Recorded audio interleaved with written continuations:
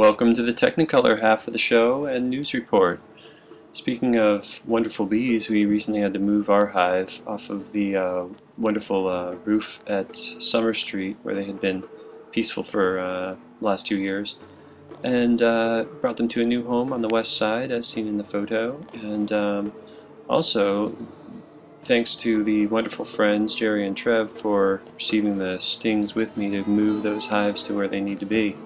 And in other travel news, a bunch of us actually made a trip out to the moon, and you can see some footage from that here. Now you understand our journey. We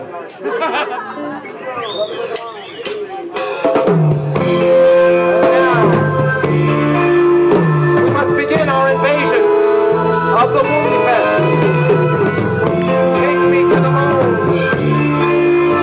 We're bringing it to you.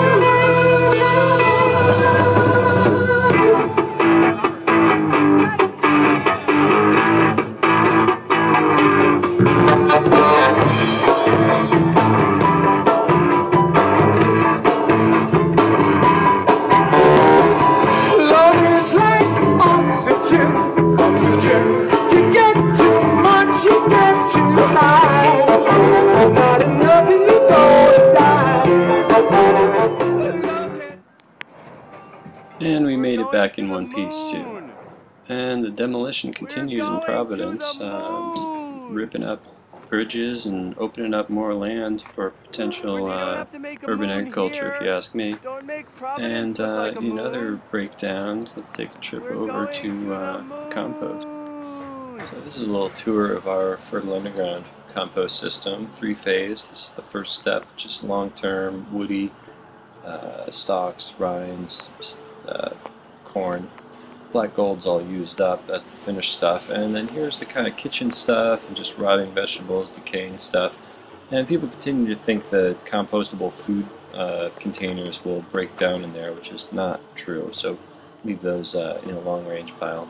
There's the sweet potato shampoo plant and some of the corn, and a quick shot of the colors inside 1577. Just a quick sneak peek next to our nasturtiums and potatoes. We're going to just keep you on edge as far as the build out. We'll let you wait and see it in completion come October. So the process down in there, we're building out the space. We've gathered our materials to do that, and we're just doing the construction, getting everything lined up in that way to make a beautiful and cohesive space with a good flow for workers and shoppers alike.